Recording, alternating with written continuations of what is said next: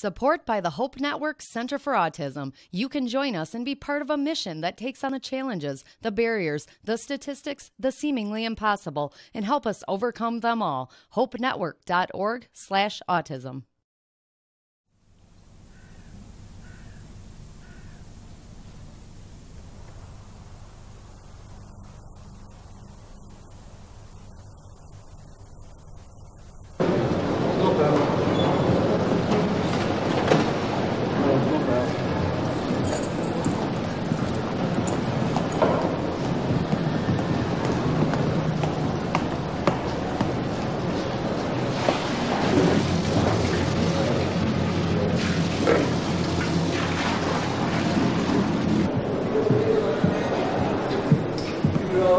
Alistair, do you know how long have you been here in the scrubs now? 12 hours. 24 hours. I arrived at 11:45 yesterday. What's your reaction to the place? Well, it's the best prison I've been in so far. It's more easygoing than anywhere else. I mean, in Birmingham, places like that, you're locked up 23 hours a day, but you've been out all day. And last night I was downstairs playing snooker and things like that, so it's quite good. Don't feel too bad? No, I'm not too worried, really. I'd say it's not a lot different than being in the army. The pay's not so good and the leave is absolutely lousy, but it's easy enough. How long since you've been given a life sentence? Well, it was 2 weeks ago Friday, so...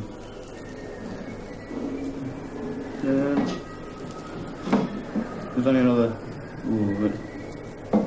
14 years and 50 weeks to go.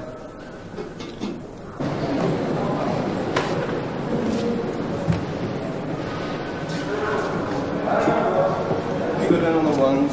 It's along on the left, number 84. Okay. So why are you actually here? What actually happened? Well, I'm in for murder, but I think there's been a mistake made myself. But it was a silly situation. It was my father that I'm accused of murdering. Well, my stepfather, but to me he was my father.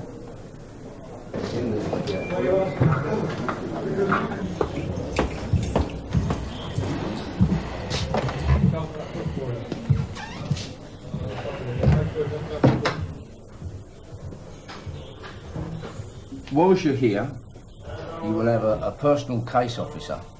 He will make himself known to you. Now, it's also up to you to make yourself known to him. Get to know him, talk to him, and as I say, if you have any problems, sort them out with Mr. Maxwell.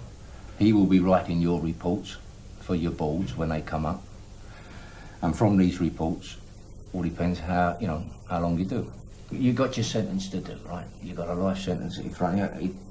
I can't say how long it is it's going to be, but you work this out. And a lot of it depends virtually on your behaviour inside, how you go about your sentence and your training as such, okay? If you are prepared to behave yourself, keep your nose clean, get on with your training, you'll be treated as such, But if you want to make a nuisance of yourself or get into a lot of trouble and bother, which some of them do, you will be treated accordingly, okay? I prefer the easy way. Well, it's fine. This is how we prefer it. We prefer it that way as well. It's down to you. You've got your sentence to do. How you do it is entirely up to you, okay?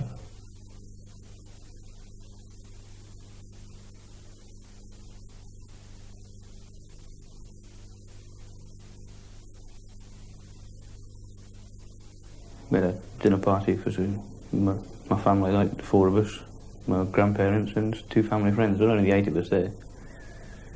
And we had a nice dinner and quite a lot to drink. And the party broke up about midnight, I suppose. And me and my dad stayed downstairs talking. Initially discussing me leaving the army, which is what I was planning on doing. Because I'd had 4 years of it not getting very far. So I thought I was going to come out and see what I could do, in the business world or whatever, Anyway, about 4 o'clock in the morning, we were pretty well drunk, right? And we always got on good together, me and my dad, really, really close. But also sort of taking the mickey out of each other, like you do. And he turned around and said, "Oh, well, I'm a lot better with a shotgun than you are." Like, and I said, "No, don't be silly, you know. I'm a soldier, of course I'm good with a gun. Gotta be, you know." He said, "Well, go on, prove it then, you know." I said, "Well, how are we going to prove it?" He said, "Well, go and get a couple of shotguns." So we both got shotguns. So I went upstairs and got 2 shotguns, and we had a live cartridge each. And the idea of the game was, and it was a game, the idea of the game was to see who could load the shotgun, make it ready for firing the fastest. Well, I beat him, you see, and I said, "Oh, that's it, you see, you've lost." So she said, "Well, go on, and I dare you to pull the trigger." I thought, "Well, fair enough, pull the trigger." So I pulled the trigger, bang. But I didn't know at the time the gun was pointing at him, and it hit him in the side of the head, which it made rather a mess. Well, I just threw my gun away, and I went and phoned the police and waited for them to get there, like, and they took me down the station and arrested me. I don't really remember a lot about what happened. It was just that, I mean, I'm only going by what was said at the time and what the evidence was, because I've got no memory of it at all myself. I'm total amnesia, with a mixture of the drink and the shock, I suppose. But when I went up for trial, the jury found me guilty of murder. So hence I'm doing life. It's quite difficult trying to live without him too, because, you know, I mean, he meant everything to me. I mean, I've got no one to run to now if I've got a problem. Whenever I got problems, I always went home and spoke to my dad. And I never made a decision until I spoke to him either, which is why I was speaking to him about leaving the army, which is, now I've got to do things on my own. I mean, I still with my mum and my sister, but he was really so much special.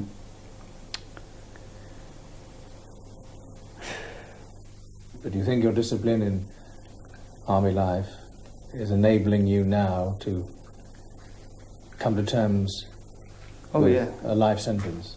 Yeah, it's certainly helping.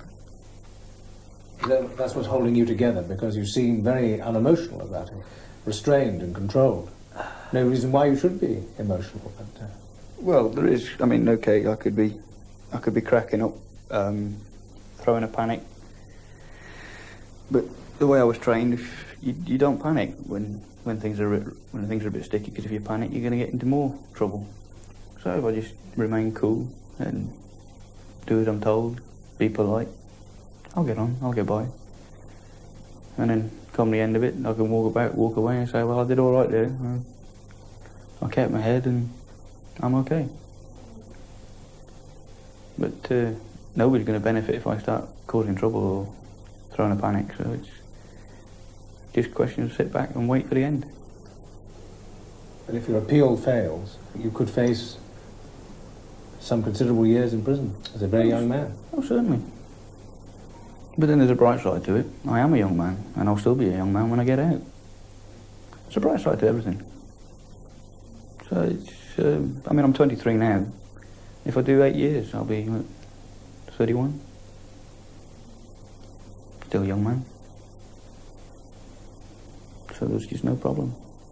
I mean, it's a problem being locked up, sure, but I can handle it. There's 300 people in here handling it every day, so if they can do it, I can do it.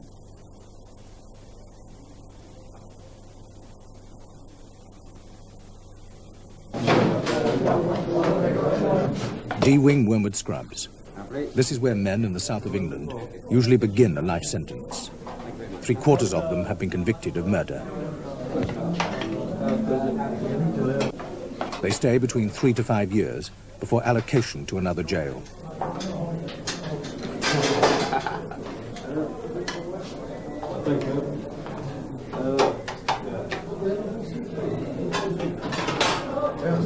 Everything a lifer does in the wing, whom he associates with, whether he conforms to the rules, how he responds to life in prison, is observed, assessed, and reported on by the staff.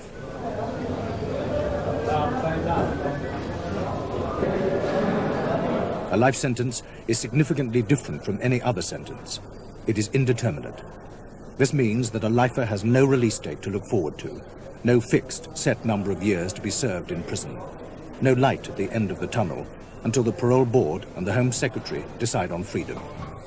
And then it is a special kind of freedom, for when and if a lifer is eventually released, he is on license literally for the rest of his life.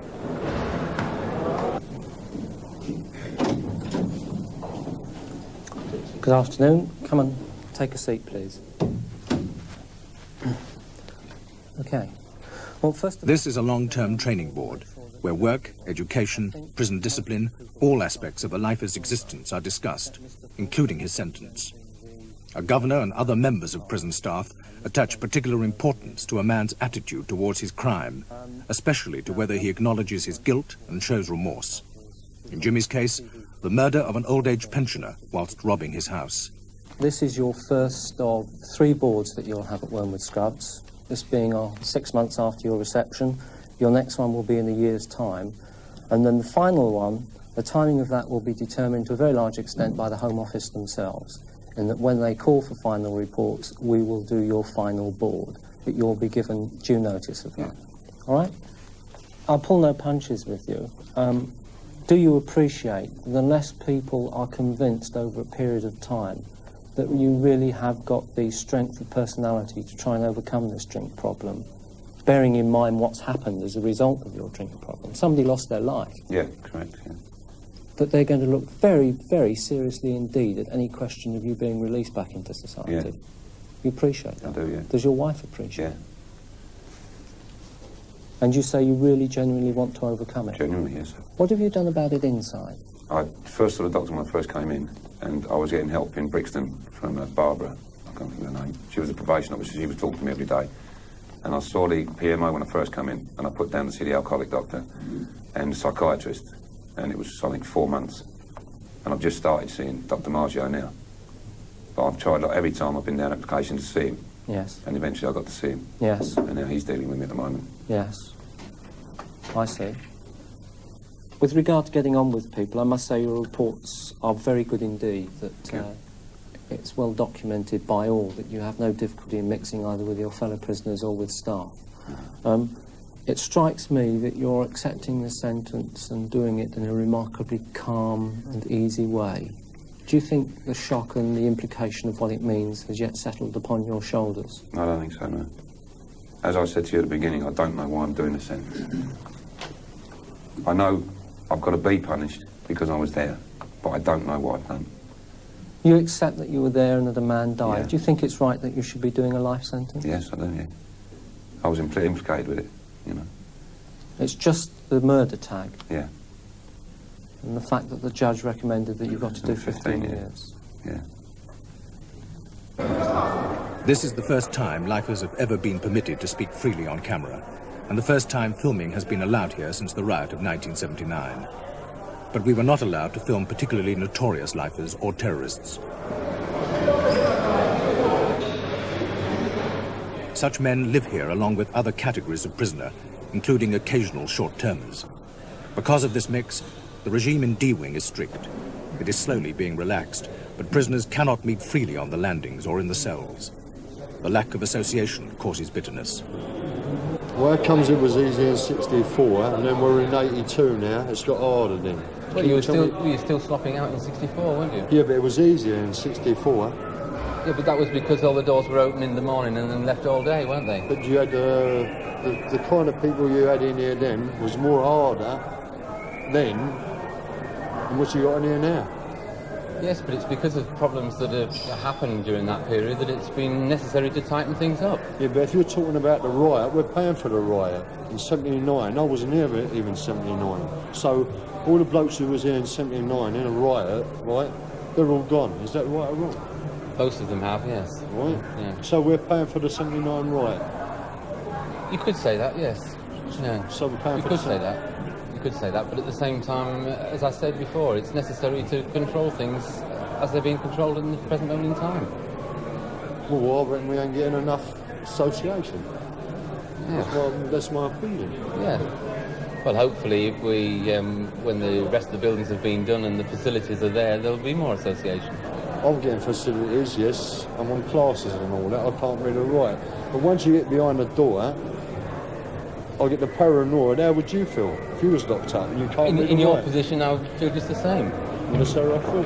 People tend to think that because a judge says that one man's got... I mean, a judge doesn't say that one man does 3 difficult years in prison and a man does a life sentence and he's got to do it easy. but the staff... I mean, the punishment should fit the crime. Yeah, but the staff are treating us like 6-monthers. We ain't 6-monthers in here. No, I don't agree They with are, that. I some don't of think them, so. some of them, that's all. So come off it.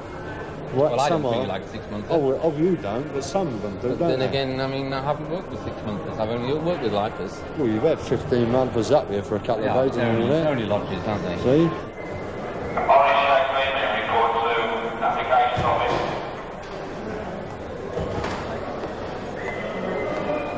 They sort of tend to have a sort of a Mr. Nice and a Mr. Nasty, so that they can work one against the other with the prisoner. Unfortunately, we're up here, we're called mean and nasty, aren't we?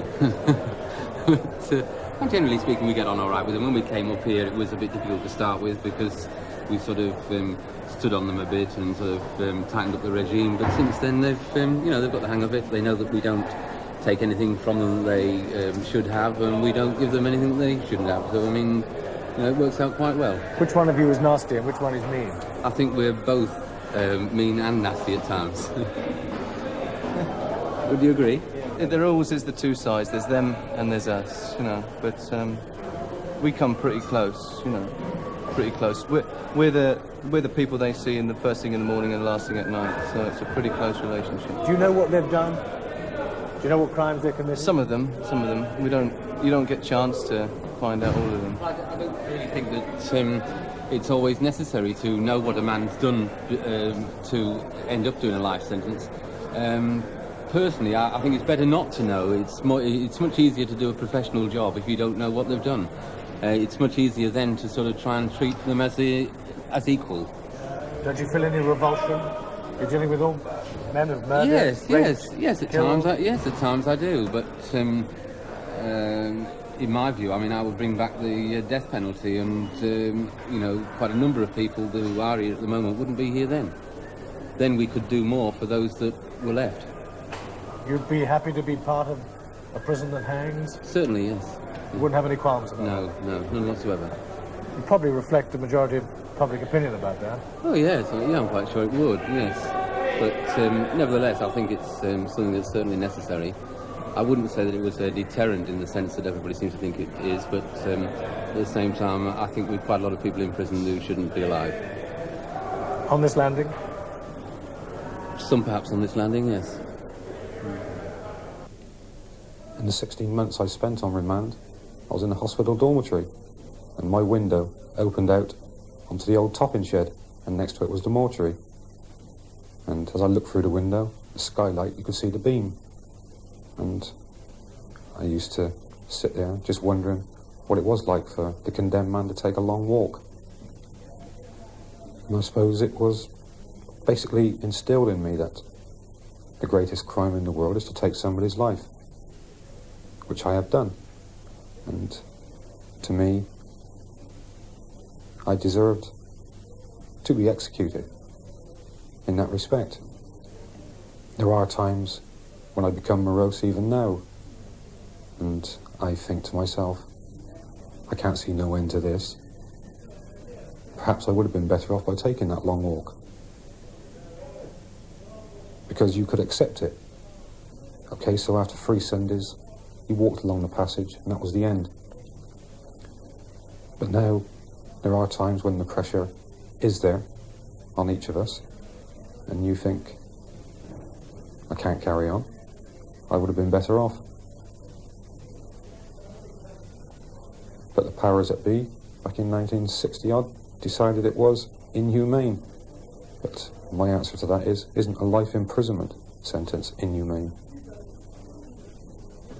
I don't think a lot of people realise that you don't get physical pressure in here, you get psychological pressure, and by Christ, it gets to a stage you just want to pick up a table or anything that'll break and just bash it against the wall so that you can hear something go, because you're in a room 12 by 8 with the door locked. Exactly, pure silence. You've got 2 windows 8 inches by 5, and in the summer it is worse than any boiler room. And combine that with torment inside for what you've done, because if you show your remorse here, you're laughed at, as you're all well aware of. And yet if you don't show remorse when you come up for your boards, that is frowned upon. You're hard, you're a hardened criminal, etc., etc. And so you're like that all the time inside. You're pulling against it, then your guts just comes out. You just can't win.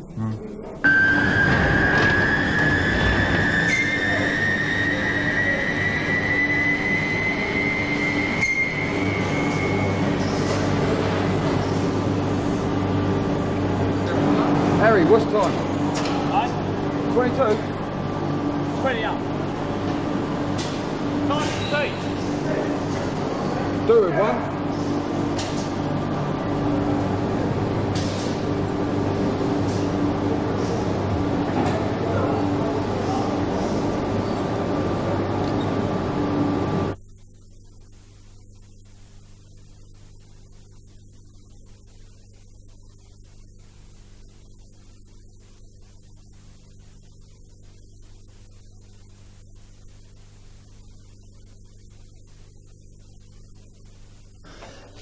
I should be 65 when I come out if I do the 15.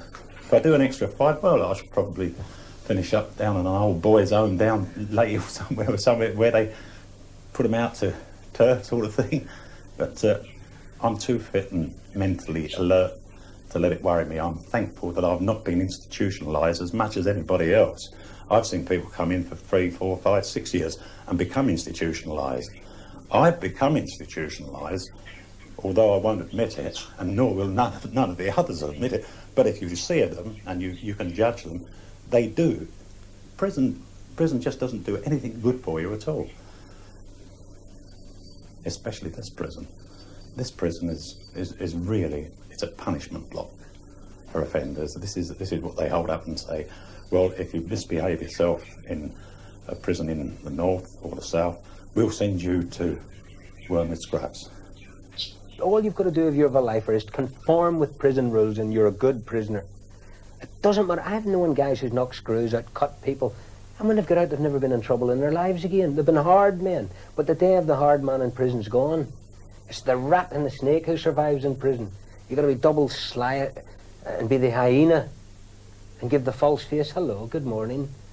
And it's a lie you're living. You can't really express yourself. I often feel like saying to a screw, why don't you just go and fuck yourself, you know? And when you do it, you see their face, they can't believe that you've said it to them. But there is a couple of screws here who would say, well, look, what's up, Trev? And I'm lucky, I'm on a landing where I've been very, very fortunate. The screws here aren't too bad in this landing, and that's the truth.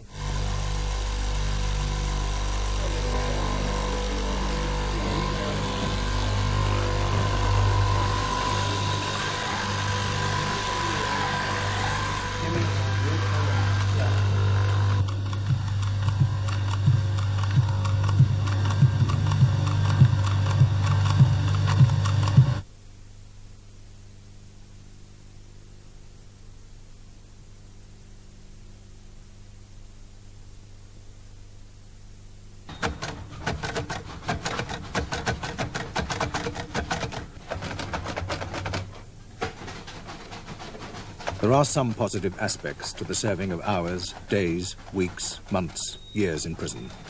The work done here by lifers in the Scrubs Braille Unit every year produces hundreds of books and literature for the blind.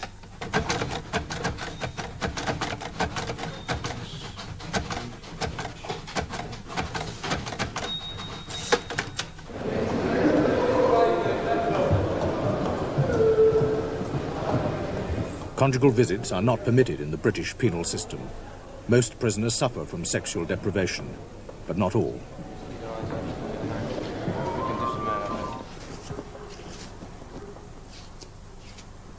I prefer to be called Linda, but I spend a lot of time brushing my hair and conditioning it and everything, because to me, my hair is important, and I just wouldn't let nobody cut me hair, you know, even if the governor ordered it, because it's just really important. I was a prostitute since I was 16. As soon as I left home, I was living with a man in Nottingham, and then since then I've I've been Nottingham, Blackpool and London living with different fellas. Drinking all the gay bars and gay clubs. I prefer all the gay company to any of the others. I wear dresses on the out as well sometimes, which I prefer to men's clothes. But I wanted a sex change anyway. But while I'm in here, there's no hope of getting one. I'm attracted to men, not just homosexuals, but attracted to straight guys as well. And I've been in cells on my last sentence, and when I've had remand times in Lincoln prison before, where I've been in a cell with another person and they've not been gay at all.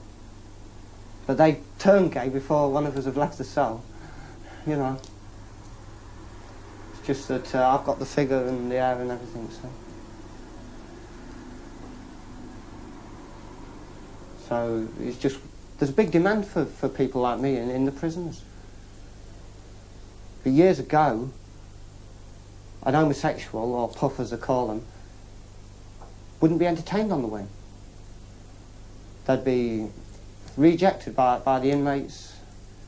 But of course now it's sex offenders that's rejected, and it's gay people who are really accepted in the wings. But to cut down homosexuality in prisons, I think they ought to have rubber dolls. Which would certainly out to prevent homosexuality. Why have you got this life sentence? For the attempted murder. Can you tell us something about that? Attempted murder of a police officer in a siege. And I was drugged up and drunk at the same time. That was because I was taking an overdose, and I had the shotgun upstairs anyway. So the siege picked up from there, you see. So really, all I was doing is taking an overdose. My affair, he went back to his ex-affair, who he lived with before he come with me, and I let him go, you know. What happened during the siege? Did anybody hurt? Or? One detective was hit in the throat, just under the skin of his throat, with one pellet from a 12-bore shotgun. There's 300 pellets approximately in a cartridge, so it's not attempted murder. I was drugged and drunk. I don't even remember firing the shot at all. And then one was fired in the bed, or upstairs, 2 stories higher than the first shot. And one was fired in the floor. I don't even remember them. Did you make any demands during the siege? £1 million in helicopter. Where were you going to go in the helicopter? Well, I don't know. I don't know why I was even asking. But the money kept reducing, coming down and going up, and I even asked for a bottle of Pernod as well in the end. How did you give up the siege? I woke up on the bed in the morning with the shotgun there, and the police had the place surrounded, and I threw the shotgun out the window, as they directed. You were given a life sentence for that? And I was given a life sentence. How long do you expect to do? About 10 years, I think. But that's only because it was a police officer. How long have you done? 2 years, 4 months. But I'll have another 18 months in this prison, and then I hope to go to Maidstone, where it's a smaller population. You hope to get through these 10 years reasonably well? Yeah.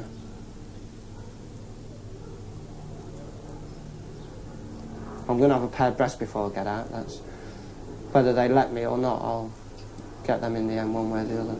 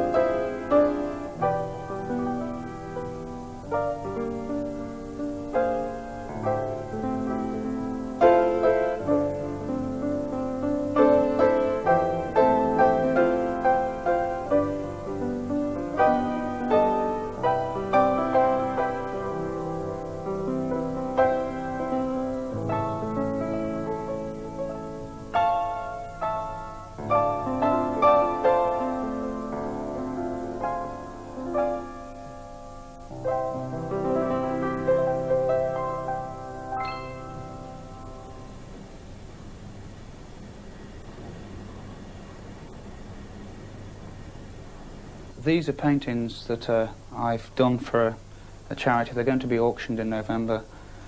They're all reproductions, either from prints or photographs. This one is The Red Boy after Sir Thomas Lawrence. This one is after Judith Lacer. That's a 17th century painting originally.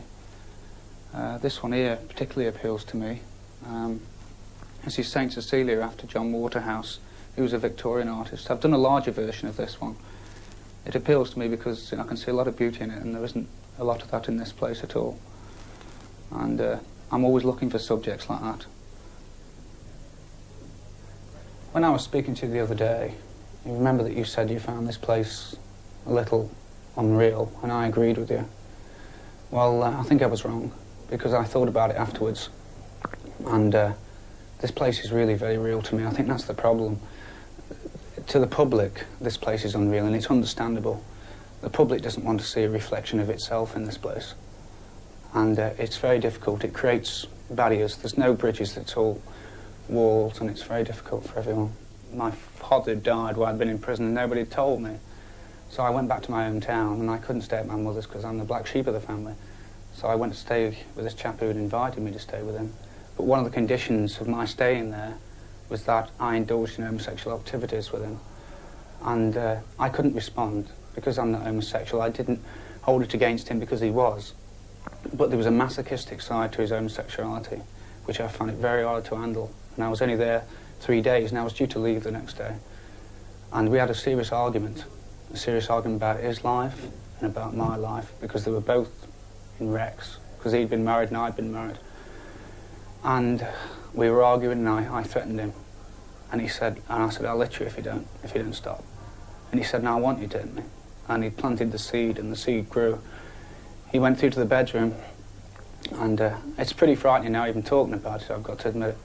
And he called me through, and I went through to the kitchen, and I picked up a hammer that was on the side.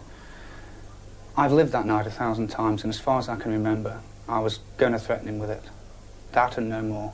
But somewhere between the kitchen and the bedroom, I went over the top. He saw me come in. He must have known what I was about to do, and either through shock or fear, or both, he just lay there. And I struck him with the hammer on the head. I never heard any sound at all. I never heard anything. I felt alienated from it, if you like. It was almost as though I was standing back and watching somebody else do it.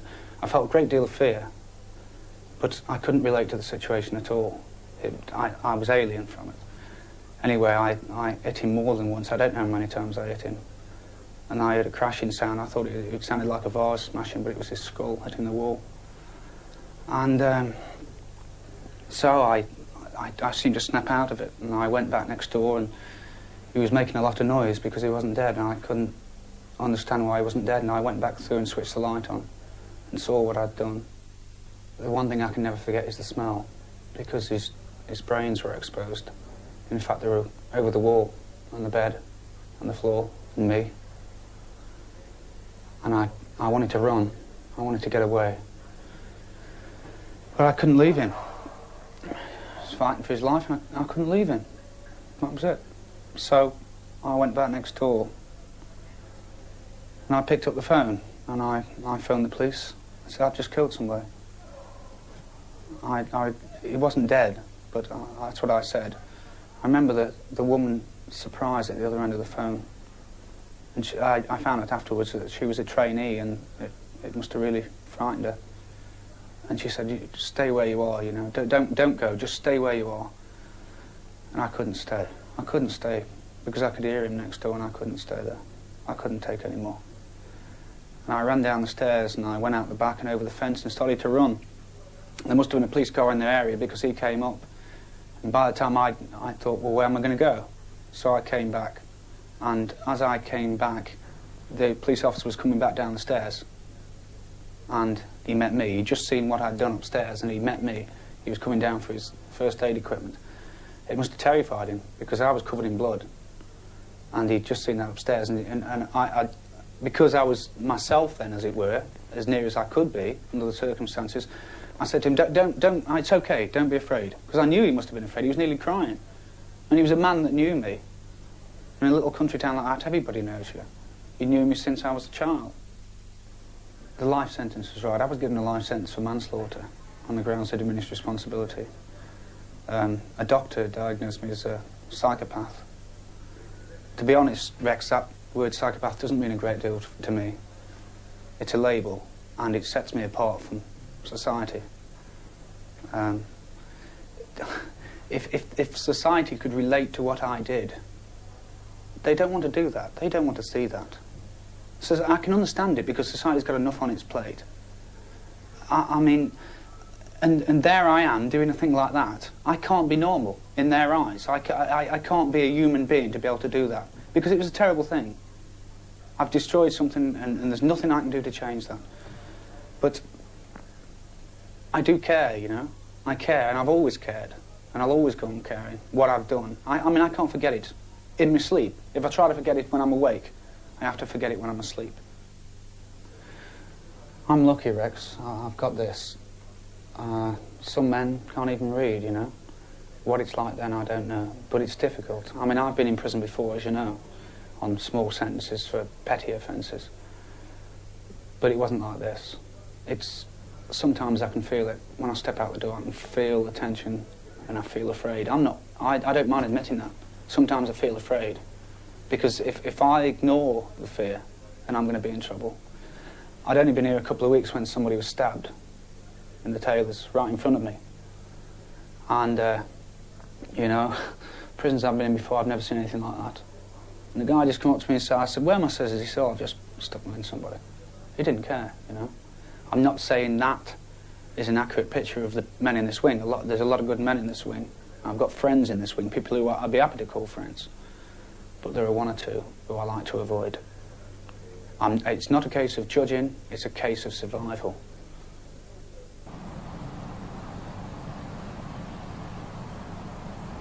To offend against prison discipline can lead a man to the block.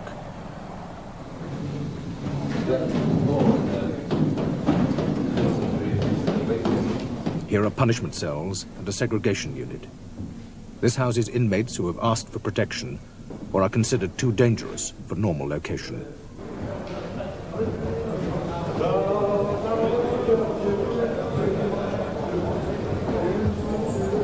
On D-Wing, most lifers do not present a threat to authority. But there is a minority who have to be watched with extra care. These prisoners, some of the most dangerous men in the British penal system, are classed as Category A. All Category A's, they're either considered to be a danger to the public, a danger to the police, or a danger to the state. All terrorists are considered to be a danger to the state. It means that any visitor I have has to be vetted by the police. Inside, it means that all my movements are logged in the Category A book. I can't go anywhere without an officer. All Category A's are moved separate to other prisoners round about the jail. I have a special cell, Category A cell. Got extra set of bars on, reinforced out walls. It's got a Category A mark on the door, capital A. How do the other prisoners react to you? Well, other prisoners are sometimes advised not to associate too much with Category A prisoners. Category A prisoners are considered to be subversive, troublemakers and that type of thing, you know. Have you ever been violent or subversive? I've been a bit subversive because I advise other inmates of their rights in prison and means and ways around the regulations, things like that. But what about violence? Yeah, I've been violent in prison and in other institutions that I've been in.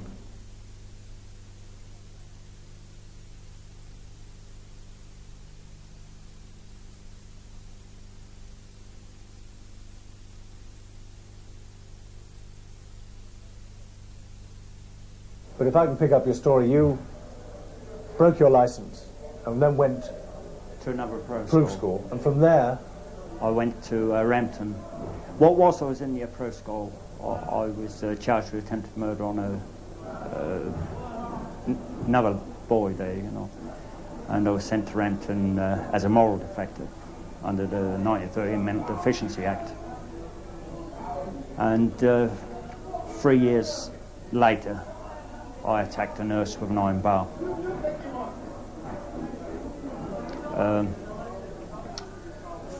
For which I received a 20-year restriction order from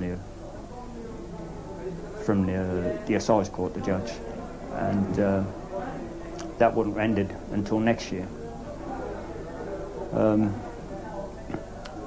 My life in Rampton was rather turbulent for the 5 years preceding the attack on the nurse. I spent 5 years virtually in solitary confinement, or seclusion as they call it there. You know, I'd spend 3 months in. They'd get me up for a couple of weeks, and the charge nurse would say to me, "You don't look very well, David." He says, "I think it's time you were put back in seclusion." And I was back into seclusion. And they were afraid you would attack people? I was, yes. You then went to Broadmoor, and at Broadmoor, of course, you had this incident. I started off by taking hostages. I held 2 hostages there by myself. Neither of the hostages came to any harm. There was never any intention on my part to actually harm them. I was emotionally involved with a young patient there, and in 1977, Bob and a lad called Alan held my mate Philip hostage, you know, and during the hostage situation, Alan actually raped him. And a few weeks later, when Alan came out of seclusion, he actually came up to me and bragged what he was doing, what he'd done, you know. So when I actually saw Maudsley, or Bob, I asked him exactly what happened, and Bob confirmed that during the night Philip was raped. So I said to Bob it was my intention to kill Alan for what he'd done. And over a 3-month period, I actually planned the whole thing out. You know, got to remember that this actually happened in a maximum security ward, you know, equivalent to a block in prison. And on a Saturday morning, following a football match, we actually took Francis hostage, if you like, hostage, you know, but barricaded the door up, and over a 2 or 3 hour period, I assaulted him a few times, kicking him in the ribs and things like that. Well, at the actual time, I knew precisely what I was doing. I knew that what I was doing was wrong. And I knew the consequences of my action. A couple of hours, or about 2 o'clock on the day, Francis said to me, he says, "I know you're going to kill me. Get it over with, you know." And Bob said, or I said to Bob rather, I said, "Pass me the garrote." So we both strangled him there and then. You know, he was tied up. We tied his hands to his feet so he couldn't move. And after strangling him for about a minute, I said to Robert, I says, "He's dead," you know, because he urinated, all the muscles relaxed, the lot went. And I believed he was dead, you know. I even checked his pulse, and I said to Bob, I said, "He's got no pulse, he's dead," you know. And Bob wasn't satisfied that Alan was dead, you know. So he strangled him again, and he put 240 volts from a record player lead through his chest, you know. and we covered him up. And about 9 hours later, I summoned the nurse who was outside the room. I said, this is a murder case. How could you do such a thing? Such an evil thing to this man? I don't know. I don't know to this day. You know, it was an horrendous thing to do, you know. Possibly because I know what violence feels like, because I've had extreme violence used on me. You know, I nearly lost. After I attacked the nurse in 1963, I had extreme violence used on me. Persistent violence, you know, systematic. So, and I nearly lost my life. Doctors thought I was dying. I had a ruptured kidney, and I was black and blue head to toe, you know. So, in some ways, I've become accustomed to violence, you know. I knew what violence was all about. You know, I'd seen violence around me all the years I spent in Rampton. And it was everyday occurrence to me. I was living with very violent men. I've had many labels attached to me over the years, you know, from being maladjusted, moral defective, and eventually a psychopath. I dispute the fact that I'm a psychopath. I accept the fact that I have a personality disorder. But I don't believe personally that that personality disorder amounts to psychopathic disorder. Certainly not within the definition of the Mental Health Act, you know, because all the doctors agree on one thing, that I'm not treatable, that I don't suffer from a treatable disorder. And it's my argument that if I'm not treatable, then I don't actually suffer from a psychopathic disorder, you know. It's a personality disorder. What I'm actually doing, I'm bearing my soul, you know. I'm standing naked before you, really. A thing that I wouldn't even do with staff, prison officers, you know, or other prisoners, you know. But I know you felt you wanted to say something about regret. Yeah, well, I have a number of regrets. I deeply regret the suffering I've caused to others, even though at the time I thought I was justified in what I did, you know. But there can be no justification for taking another man's life. I'm very ashamed of the disgrace and shame I brought on my own family, you know, because there's many victims. You know, there's not only the person who lost his life, there's all his family, they're all victims. There's all my family, they're all victims. And last but not least, there's myself. I'm a victim. I'm a victim of my own actions. You know, I'm also a victim of the system. I've spent 23 years inside. Another regret of mine is that I haven't led a normal life. I don't know what it is to lead a normal life, you know. I've never married, you know. I'd like to have married. I'd like to have had children. I'd like to brought the children up and watch them growing up and do the things that fathers do, you know. But that's something that I'll probably never experience, you know, and I'm very sad about that. Do you think you'll ever be released? No, I don't. You know, from where I'm sat now, I accept the fact that if I am ever released, I'll probably be an old man and infirm. You know, I can't see the Home Office accepting that responsibility, and I have to admit it'd be a terrible responsibility for anyone to accept to release me.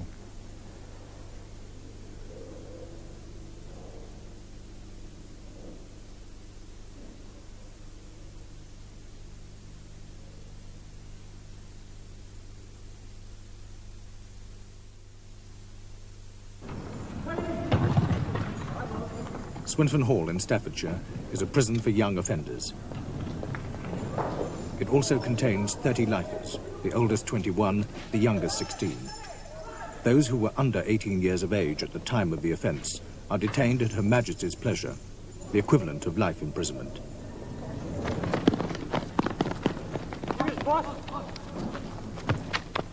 There is an unusual degree of care and concern by prison staff for these young people, whose crimes can range from murder to arson, from rape to assault.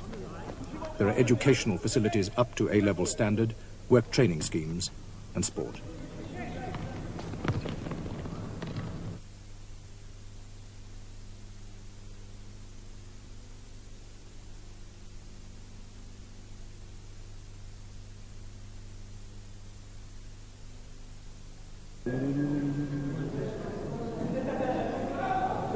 Come on, hands up, down, lads.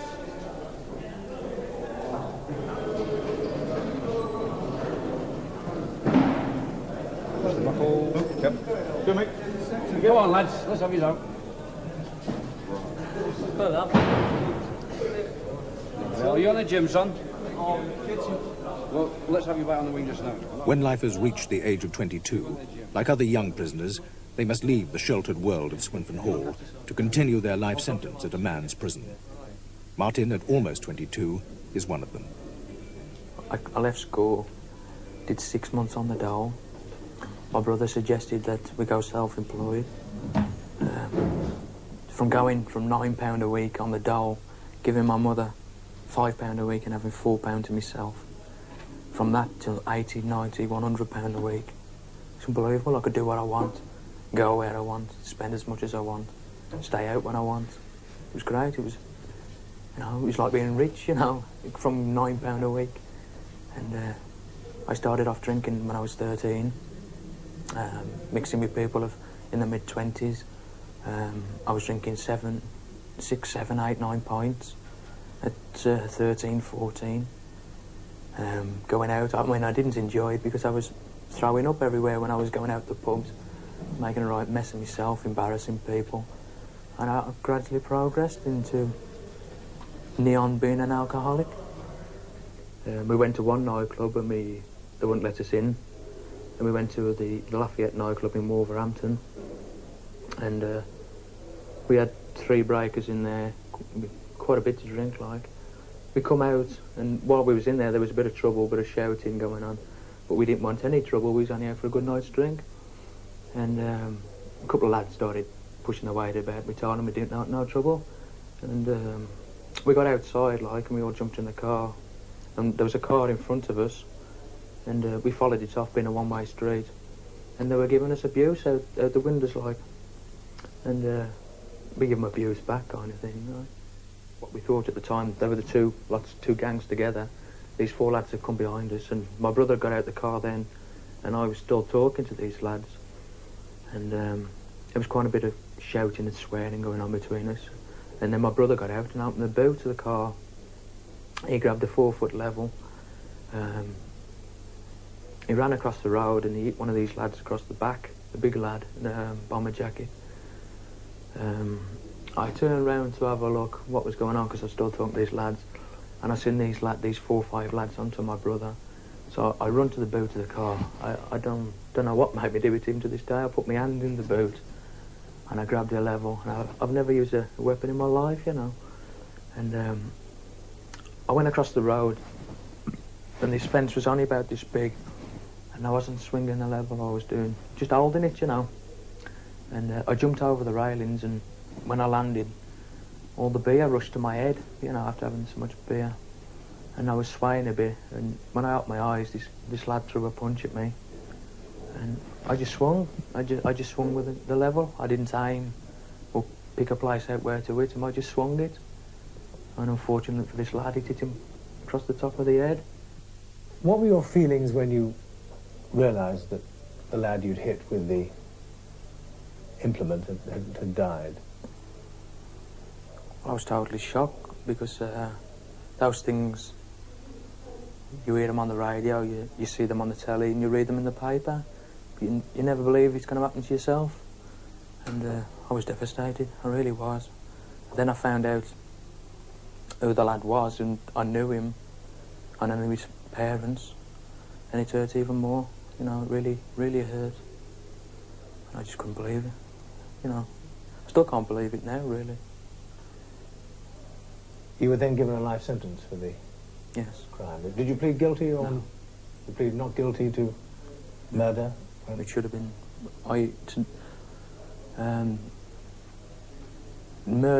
Murder was life for murder was wrong, but life for manslaughter would have been right. It's not the sentence that bothers me. It's a principle of the thing. I mean, we never went out with the intention of killing that lad. What we done was wrong. A lad died, and I accept that, and I accept a life sentence for it. But it's a principle that we did not go out to kill that lad. Manslaughter would have been the right charge, if you like, and the right conviction, and a life sentence given for that. But a life sentence given for murder was totally wrong, in my opinion. But you're leaving tomorrow, aren't you? Yes. Now, what do you feel about that, and where are you going? Gartree, maximum security prison. That was a real shock to me, because I've done miracles since I've been here. I mean, I come away from school with no qualifications whatsoever, and I've taken 6 exams. Since I've been here, I've got a very good job. As life as go, it is a trustee's job, although I cannot go outside the prison or near the gate, which is obvious reasons for security. And I'm just shattered. I just can't believe it that they'd send me to a place like that, you know.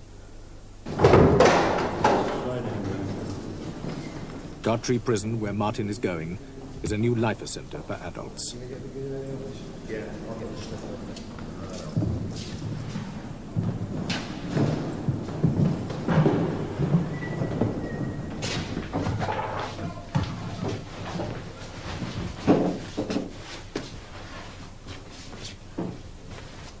Poppy shade on.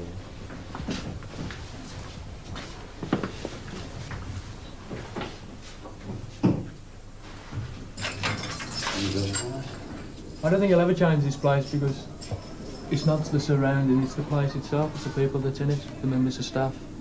You know, they've got a good working relationship here. It's not your average prison. This is not prison, you know, it's not the true prison, your local Nicks, your Greens, your Wakefields. It's a special regime. You're lucky, you're very lucky.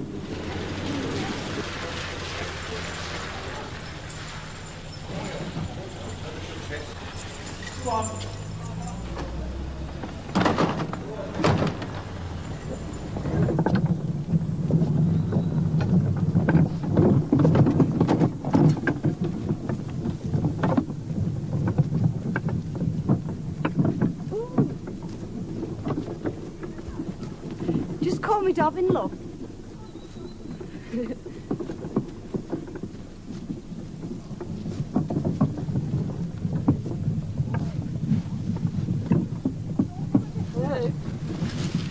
The majority of women lifers begin their time in prison in Durham Jail and then transfer here to Style Prison near Manchester for the middle years of their sentence.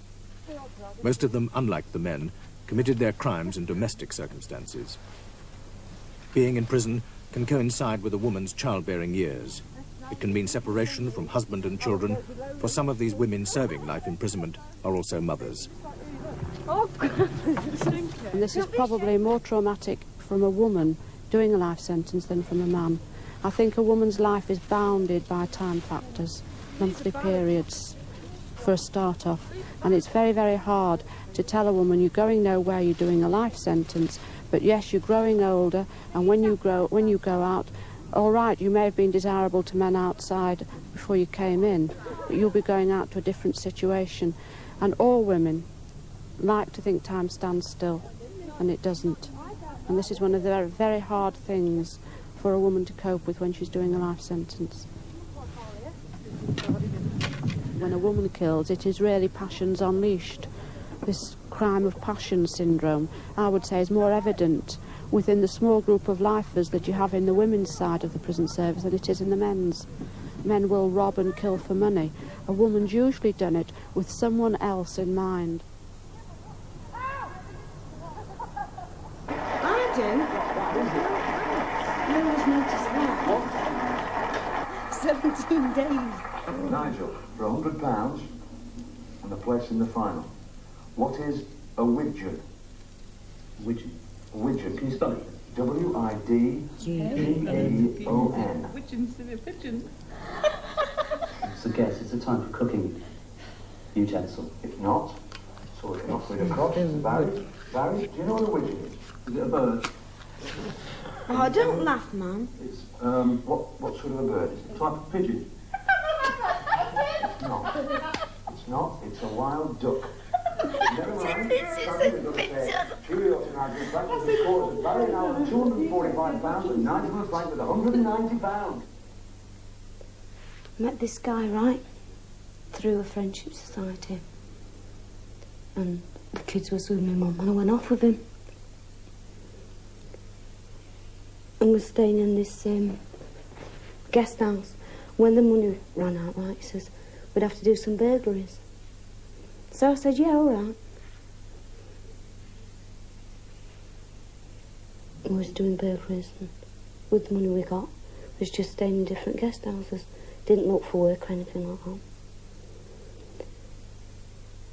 Then, what I'm in for, this old lady. We were actually in the house, and she had this safe, and she wouldn't open the safe. So I took her upstairs and battered her head in with a building brick.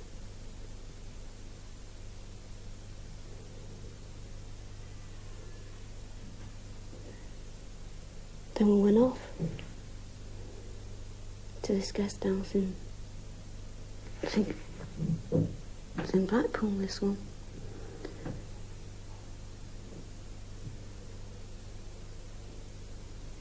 Then we eventually went to Manchester and I saw it on a billboard.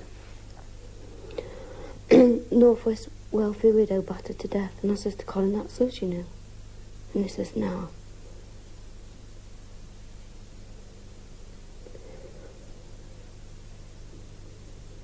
I think I went to Scarborough after that. That's where we got arrested for burglary. Because we did some burglaries there.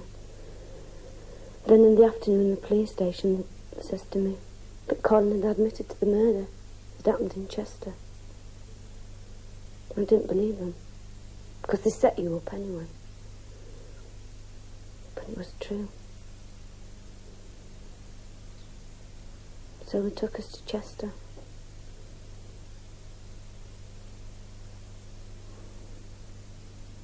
I was charged with murder.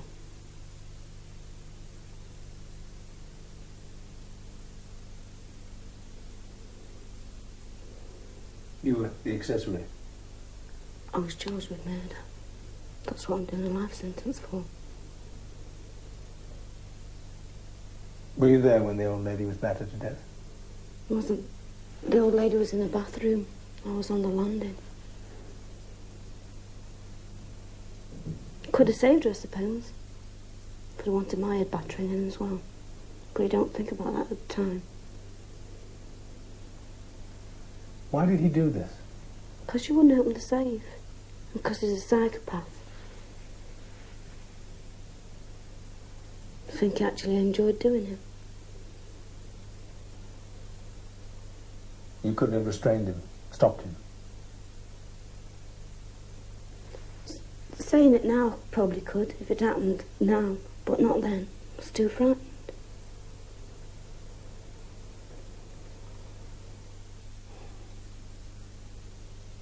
Just getting involved with a complete stranger. Being gullible, just believe anything anyone tells me. Still do. And when I don't say promise, promise. No confidence.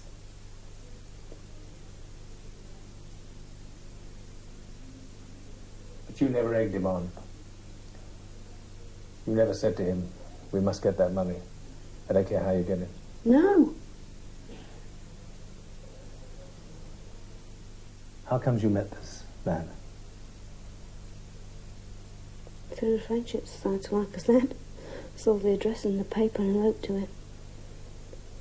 And sent me loads of details of different guys. And he only lived in Nottingham. Don't laugh, it's not funny. So I wrote to him and he came to the house. Was that the way you wanted to meet a man? No. Couldn't meet one ordinarily. No one would look at me. Why?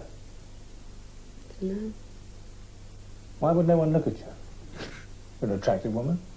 They only want you for one thing. I'd probably give them that impression.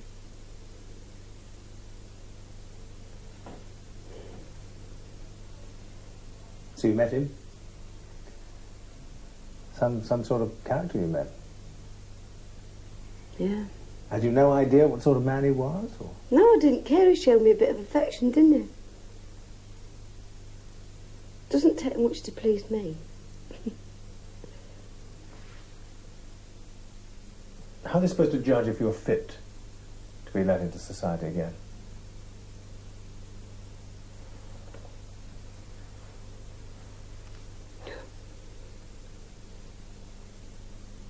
I don't know, because who's to say that we are?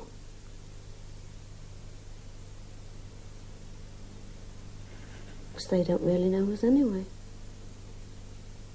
They only know us by reports and things that they do on us. I wrote to my mother today and I says that no one knows me like she knows me. They don't. Are we seeing... You've seen the real Joyce. Because you're real with me, so I'm being real with you.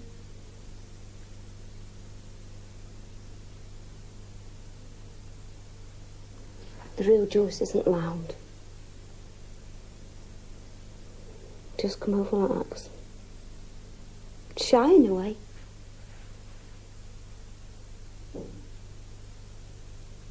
How long were you in love with Colin?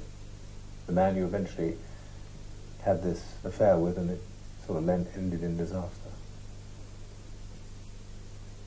Until they stopped into prison visits. It's about 4 weeks afterwards. Is that Colin on your hand? Yeah. Who are the other names on your hand? The father of my children. My mother.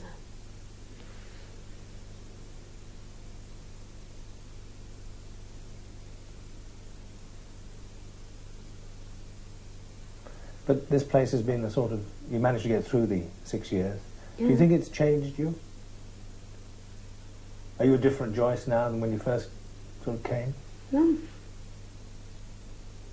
I think I had a lot of things in there.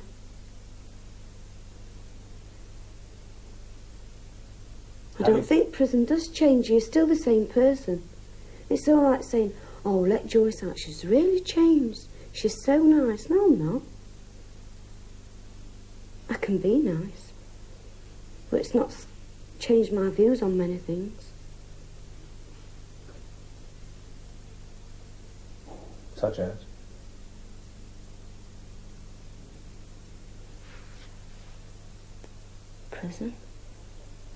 Prison officers. There's us and them.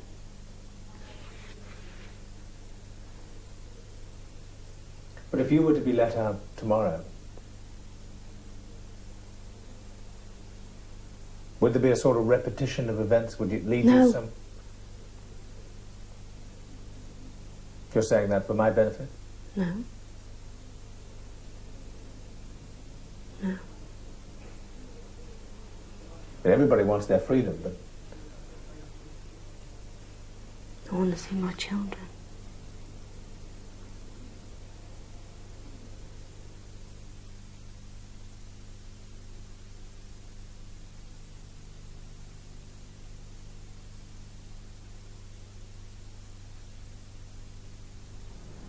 The prospect of enduring barren years in prison leads some lifers to despair. In the United States, there have been several recent cases of murderers demanding their own death. Dennis, here seen in Wakefield Prison, sees no point in living. After serving 12 years for attempted murder, he went straight for 7 years. But in a quarrel, he murdered his mother and was given a life sentence, with a recommended minimum of 20 years. These judicial recommendations are rarely ignored. After a life of crime, I reformed, if one can use the term, led an honest, industrious life. And after 7.5 years, the lot went for nothing, just over a silly argument. I've got nothing to look forward to. There's no hope. There's no hope, period. I'd be better off having my life terminated. Yet they won't do it. The opinion is that hanging is barbaric, which I think it is. But surely a person should have some form of system whereby, say for instance, 3 capsules, 2 doctors to administer them. 1's lethal and 2 isn't lethal. So no doctor would know which one give the lethal dose and receive all 3 injections. I believe in that. Another form of euthanasia. It would save a lot of trouble, a lot of expense, and therefore the person would pay for the crime. But in my opinion, hanging is no deterrent. It's no deterrent, hanging. I've always maintained that. It's no deterrent. Because majority murders happen on the spur of the moment. Now, if hanging was in force, I would have hung. And yet there was no intent, there was no premeditation.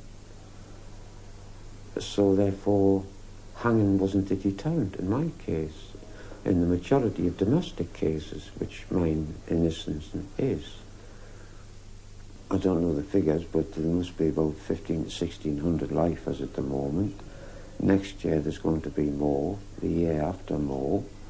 When's the saturation point going to be reached? What are they going to do about all these men with 20 years, 25, 30 years recommendations? They'll have to do something. So why don't they do it now?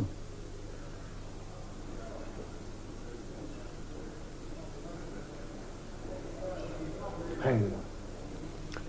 Or bring in euthanasia.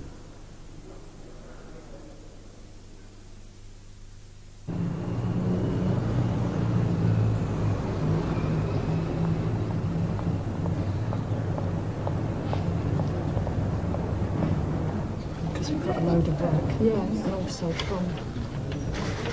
All the major decisions about when and if a lifer is released are taken here in the Home Office. His file contains the record of his journey through the lifer system. In the beginning, his progress is assessed jointly by the Home Office and the Parole Board. Then follow further reviews by committees. His file grows with reports by prison staff.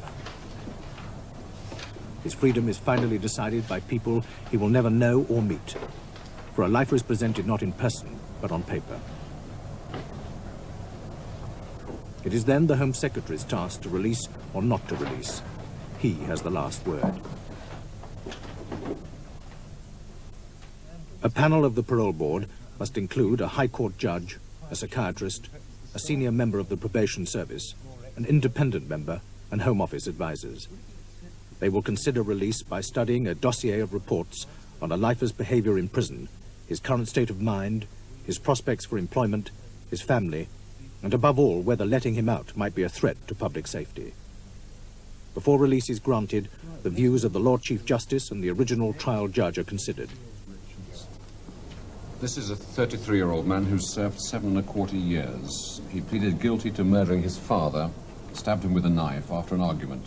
The independent member presents this case. A bitter relationship between father and son over many years. At the time of the trial, the sentencing judge made no recommendation and subsequently advised that 8 years would be the minimum appropriate and 10 years more appropriate for the offence. He served 7¼ and the Lord Chief Justice supported the recommendation. The prisoner was no stranger to the courts when at the age of 26 he was given this life sentence. All his previous offences are against property. More recently, before this offence, he was on several occasions in hospital for treatment for depression. And then the build-up to the actual offence, he was discharged to a community home. This didn't suit him, so he took himself off. And 10 days before the murder, went to live with his father. The fatal outcome of this we now know, and the details of the offence are fully recorded in the dossier. The first 3 years of his sentence brought intense depression and withdrawal. After 3 years, the Assistant Governor commented that thanks to a high level of staff support in the prison, this man had emerged from depression and seemed to be cured of it, and he cites 3 main reasons for what he describes as a quite remarkable change in this prisoner's character. First, that he's come to terms with his offence and the sentence with acceptance of guilt. Secondly, increased self-confidence in relationships and ability through the training in the prison. And thirdly, the discovery that he is, after all, valued by some members of his family, after reconciliations with 2 of his sisters and a developing relationship with his girlfriend. In 1978, the Assistant Governor considered that this man should do less than an average life sentence. And in 78, the consultant psychiatrist reported that he shows appropriate remorse for the killing, does not show any pathological guilt regarding the offence. He may well be a suitable candidate for early parole. So the signs were there 4 years ago that things are looking up. So you rather inclined... Yes, I would. I would be... ...to sooner rather than later. Yes. Anthony, how do you feel about that? Well, although this man had many previous convictions, he had none for violence. The judge. As this crime centred on his hatred for his father, it is not likely to be repeated. Yes. Accordingly, there seems a minimal risk that he will commit a violent crime if released. He's rightly, in my view, going to be tested in open conditions, and I agree with the proposal that he be referred to the local review committee at some period after his arrival there. I had thought 12 months appropriate, but I would like to hear what the prison department say.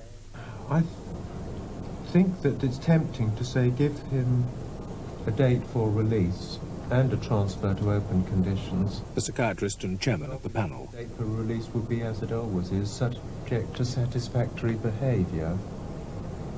Mainly to put him on the spot. Yes. Yes. And say, OK, now look, here's the deal.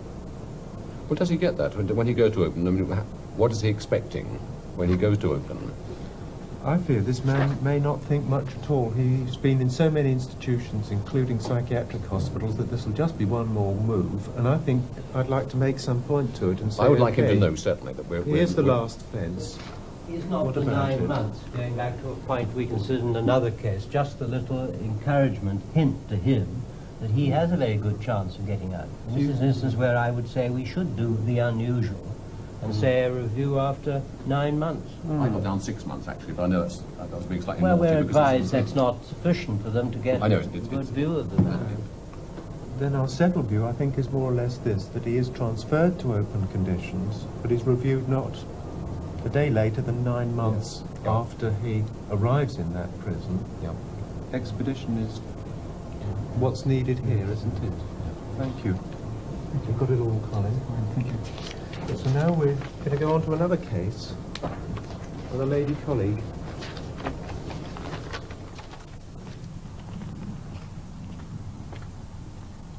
Keith's case is similar to the one the parole board considered. He was given a life sentence for the murder of a member of his family. Having begun in a maximum security prison, Keith has progressed through various stages and various jails and is now approaching his last lap to freedom. For this is Ley Hill Open Prison near Bristol. Can you go any further?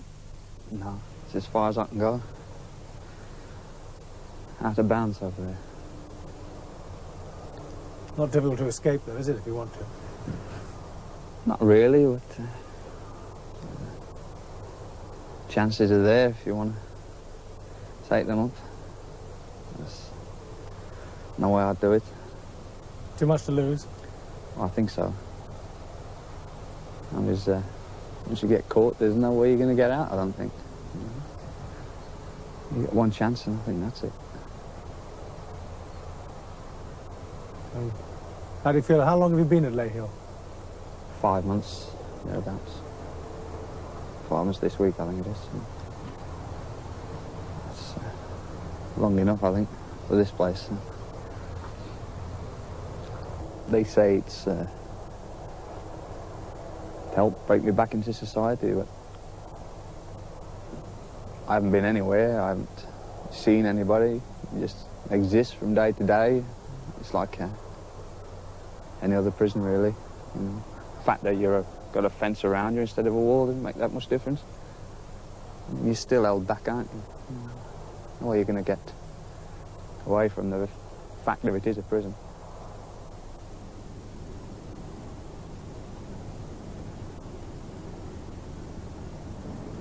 I mean, there must be a reason for my being here, but until they tell me, or, you know, I don't know. I can't see what they're after. I mean, it's typical of the life sentence anyway, isn't it? They don't tell you whether there's anything wrong with you or, you know, if there is something wrong with you, what you've got to do to correct it. It's just trial and error. Wait until they decide and say, yeah, we think you're okay, you know, you're not going to go out and recommit a crime. And that's it. It's in existence. It's got to come to an end sometime, isn't it? As I always say, you either walk out, they carry you out. There's two ways about that. I look on it as like, it's like a carrot, isn't it? Dangled in front of the donkey. Play my cards right, I can be out there someday. And it's going to come in time.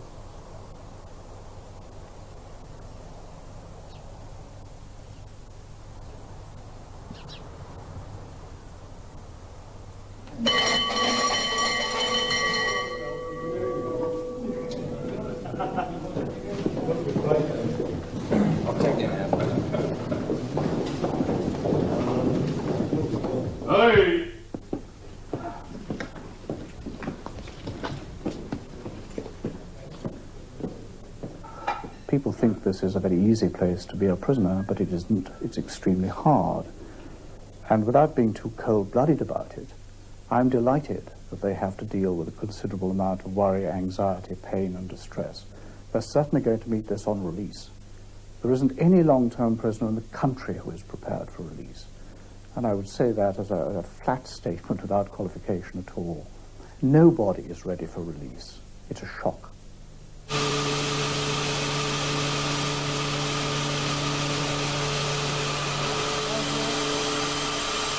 George was given a life sentence for the murder of his girlfriend.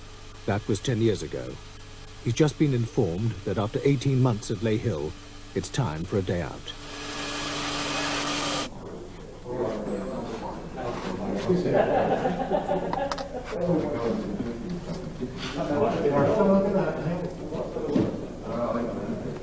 Despite Keith's misgivings, prison staff have decided that he, like George, should be subjected to an afternoon in Bristol, to the reality of life outside. Jesus, what a mess.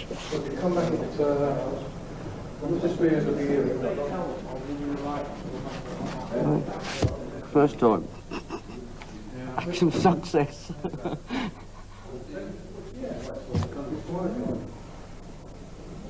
How did you try it, Di? Can't remember. I think I've been better off going without.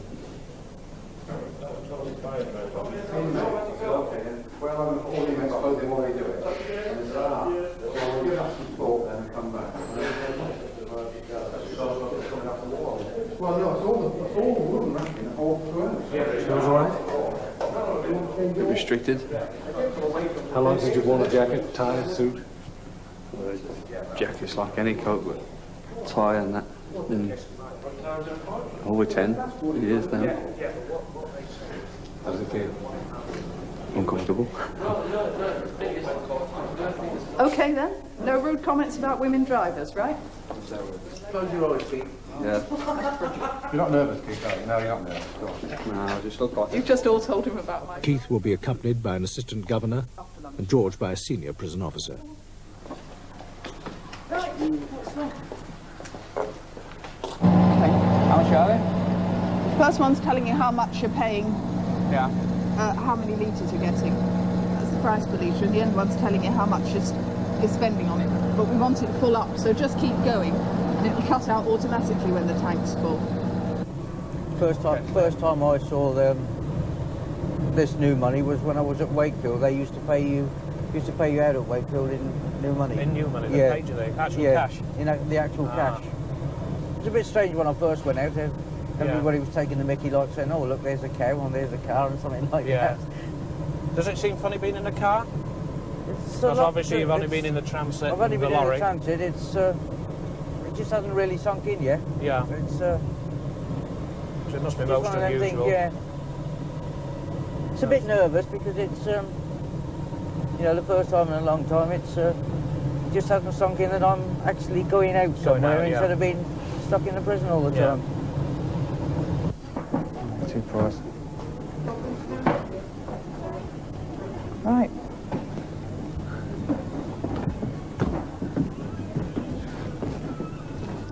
Let's have a look at the old fees then.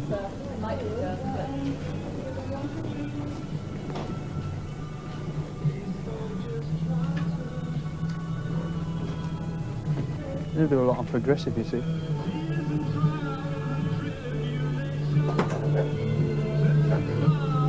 It's all after my age group. And he's going over more, is it?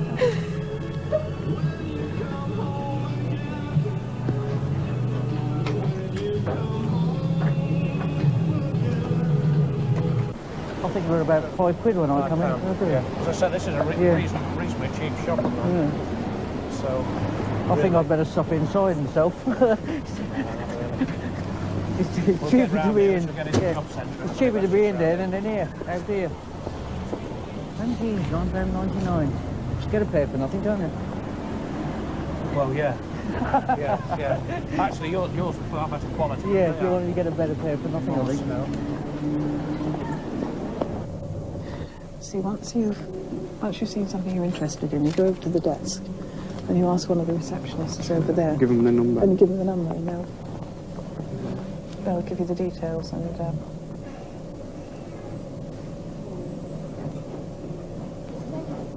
At the moment, I wouldn't stand a chance. Why not? They're skilled, aren't they? But then you've always got the other things that you can fall back on if you didn't get your qualification before you finished. There's always the other things you could drop back on and try and do it at night classes, but you find better to do it before you're discharged. Various bits and get a little. My young What's these, the old postcards? Yeah. Reproduction of the old postcards. Yeah, various things with that. If you could wander up to the counter for us and get us half a dozen first-class stamps, will you? Save me bothering while I have a look here. Tan.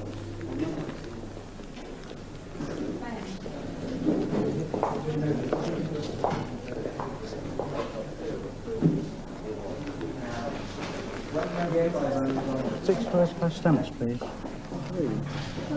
Thank you. Right, thanks a lot, Tom. Yep, Tom.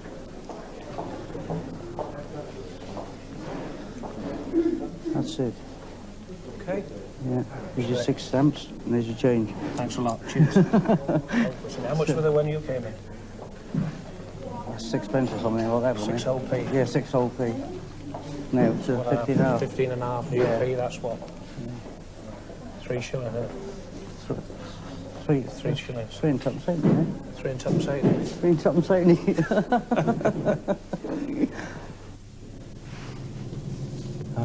How do you feel this day has been, Roy? Absolutely fantastic. The prices of the things has shook me very much. I mean, 7 years ago, or 9 years ago, I paid tuppence for a carrier. Today I had to pay 15 pence, which to me is all wrong. But the rest of the day was very good. The person what took me was very good indeed, so I've enjoyed myself very much. But the prices of the things has risen very much indeed. So, what do you hope for now? That I get out, and I can become, I'll say, a well-worth member of the society again. After today, I hope I can do. After the showing of today. But you don't know when you're going to get out? No, I don't know. I'm still waiting for an answer. Yeah. I hope it's within the next 2 months. I hope I'll get an answer within the next 2 months. Yeah. otherwise it's all right. Now I'm back to becoming a con again. Yeah? As we finished filming George, he received welcome news. Your full number? 573044. George Ernest Francis Morris, the Secretary of State, has decided upon the recommendation of the Parole Board that, subject to his continued good conduct and satisfactory arrangements being made for his resettlement, this prisoner should be released on the 7th of October 1983 and should be informed accordingly. You must be joking. I'm not joking. It should be made clear. What did you say in the car? I said it's been a fantastic day, and it would be a fitting end that I got my date today. But I didn't know how to sit in the car, as I knew. So you. It should be made clear to him that this is a provisional date only and that it is subject to the requirements indicated in paragraph 1. That's your continued good conduct and satisfactory arrangements for your resettlement. He should also be told that conditions requiring him on release to place himself under the supervision of a probation officer, to reside and work only where approved by that probation officer, and possibly other conditions will be included in his licence. It should be decided that Morris should spend a period on the working out scheme at Kingston prior to his release, and transfer instructions will be issued in due course. Kingston? Kingston, that's where you wanted to go, isn't it? Yeah. Well then. I'm sure you're Now we know why ready you for got the the joke. Southampton mug, don't we? Yeah. What date did I say? 7th of October. When? Next year. That's right. Okay. But how certain can you be the men who've killed won't kill again? If you want to be quite sure that somebody will never kill again, never kill again, there's only one thing you can do about it. You take them out and hang them. That is the only way you'll ever be sure. If you are not going to do that, then a life sentence, which does allow a man to be released, to some extent at any rate, on the basis of his ability to prove that he can now cope with conditions that manifestly he couldn't cope with before. Life sentence is the only way you're going to find this out. If he's got a determinate sentence, he doesn't have to try. He knows when the date of release will be. If he's actually got something to work for, then this gives him an incentive to try, and a degree of motivation that no other sort of prisoner has. Our lifers work harder for their release than any other people in prison anywhere. And from that point of view, yes, I think it's not only justified, I think it's an excellent arrangement.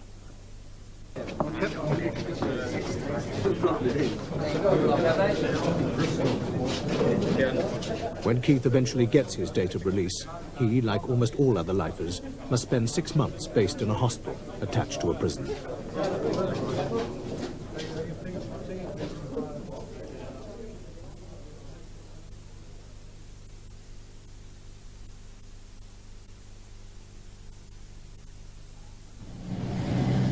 A lifer can be recalled to prison at any time if the Home Office receives reports of serious misbehaviour, even if he has not committed an offence. He has no right to appear before a court. He can only appeal to the parole board from prison. If his appeal fails, he continues to serve his life sentence until deemed fit for release. John was recalled for threatening his second wife. Now he is on his way out for the second time. Well, it's been 22 years. I was given a life sentence in 1960, although I entered prison in 1959. Christmas Day, 1959. I killed my wife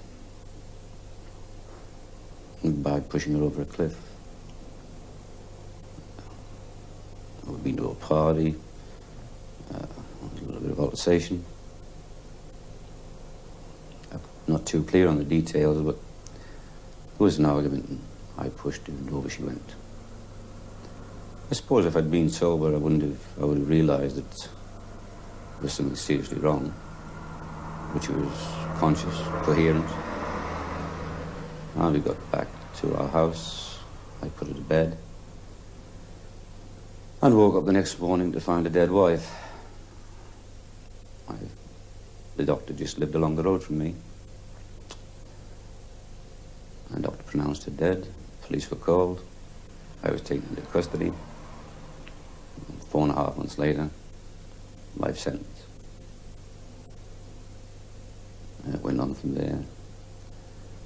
I was eventually released from this hostel in 1970. 12 years. I eventually remarried, bought a house, settled down. I was fairly ill physically during this period, although I didn't realise at that time how ill I was. And my marriage started going wrong. The probation service were called in, and I was recalled to prison in 1974, November. Here I am on the hostel again, 1982. Another 8 years. 20 years in all. I was never charged with any criminal offence on recall. I don't argue the case for recall. What I do argue is the length of time I spent on it, the lack of facilities to present it as a defence. In point of fact, you were first recalled to prison and then told why, and asked for your side of the argument. It's very difficult to argue from inside a prison cell. Because although I've only been convicted of one offence, the crime of murder, I'm bracketed as a thief, a liar, a cheat, or whatever, by the very fact of being in prison. Who am I to argue? Convicted. No defence. Because you're on life licence for all of your life, aren't you? For the remainder of my life, yes. When you're given a life sentence. Yes. Everyone assumes that someone who is killed has no conscience, no feelings, no emotions. It isn't true, you know. It isn't true at all. All right, 20 years in prison, 22 years in prison. Is that my punishment? Not a bit of it. That's the very least part of it. My punishment is living with myself. You try living with a thing like that on your mind. And I'm not looking for pity. But I love my wife. And you might say, well, you're 45 now, it's in the past. Must be almost forgotten. Yeah, not a bit of it. You may say something, I may read something. Oh, whatever, just a fleeting thought, and it's there today in 1982, just as vivid as it was in 1959. You learn to live with it, or exist with it, because it certainly isn't a life. You're burned out inside. And you lose some of your abilities to form emotional relationships, whether they're on a purely platonic basis or whatever. You lose this. And I find myself now at the age of 45.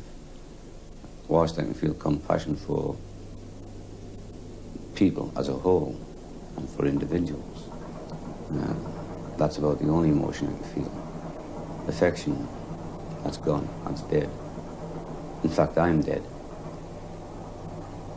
And I'll never be alive again. What is it like living in the hostel here, and have you a job? I have a job. I'm a chef by trade, which I learned in prison.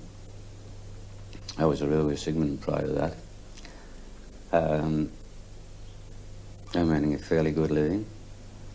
The hostel as such is like a fairly large boarding house.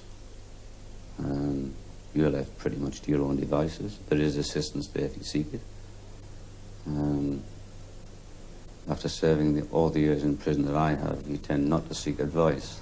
It can have terrible repercussions. And by that I mean that if you express any anxiety, the very next thing you know you're being consulted by a psychiatrist. And that can result in you being taken back inside again. So if you are anxious, you tend to keep it to yourself. And it was for this reason, in point of fact, that I was recalled. Do you think it's a gamble, you talking to us at all? It's a bigger gamble than you will ever be aware of. I was first told of the possibility of this interview a couple of weeks ago, and I gave it a great deal of thought. I'm not on an ego trip. All I'm trying to do is to help those men in there, serving the time as I've served my time, hoping to cause a little crack in the ice, hoping that the general public will see I haven't got two heads. I'm not 6'7" tall. I'm 5'7" as a point of interest. Very small man. Small in both senses of the word. And all I want to do is for people to see that, all right, we've committed a grave offence. We don't try to hide from that. We've got to pay for that offence. But are we going to release men or automatons? I've said to you that I can't feel anymore on a deeper level. And that's what the system does. It gets you to conform. But who is conforming? What is conforming?